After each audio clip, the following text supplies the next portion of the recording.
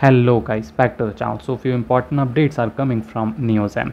Company's batteries asset operator MyRatry forms a strategic partnership with electric truck startup New Reason. MyRatry and New Reason recently entered into a strategic partnership that will see them work together in the number of areas including battery technology, data intelligence and asset management, according to the statement from the company today.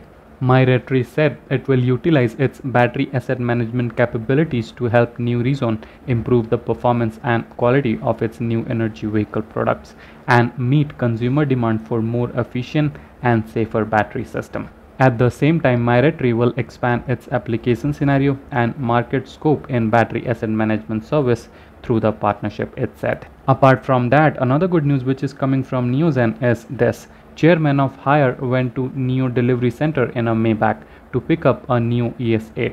NIO CEO Lee Bin personally opened the door to greet him. This is really a good thing. Now more and more business owners are directly abandoning Maybach and embracing domestic brands. On the other hand, another picture which is getting viral on the internet is this. NIO Envo L60 backing into Gen 2 battery swap station.